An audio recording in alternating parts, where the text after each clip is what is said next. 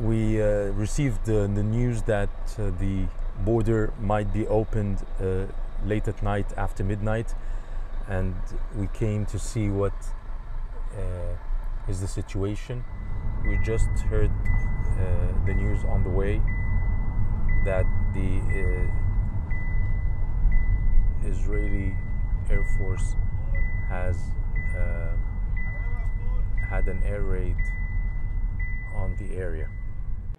However, it was actually an Israeli tank that hit an Egyptian military position on the Rafah border, wounding Egyptian border guards.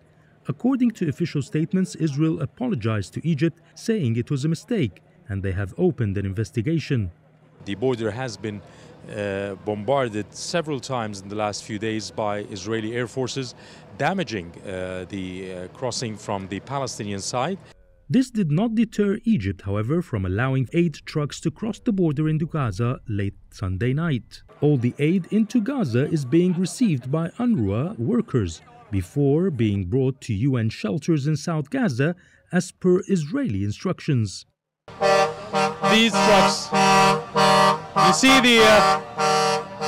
the way it's honking, it's sort of celebrating, not celebrating as much as showing solidarity with the Palestinians, that it is coming there to give them aid that they need very much. There was a feeling of excitement, especially amongst those heading into Gaza. Thank God, I'm going to deliver the aid and return. We pray for their safety and the end of this ordeal. However, Gaza officials say only 34 trucks have reached the Palestinians, as the rest are still awaiting clearance from Israel. This is slowing the process for an enclave which the WHO says needs at least 100 truckloads of aid every day. Yasser Hakim for CGTN, Rafah border crossing, Egypt.